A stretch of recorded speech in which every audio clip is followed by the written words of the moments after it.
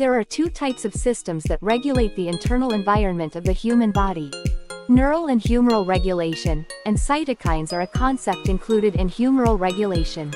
Cytokines play an important role in the immune system, mainly by facilitating cell-to-cell communication, regulating the immune system, and promoting or suppressing inflammatory responses.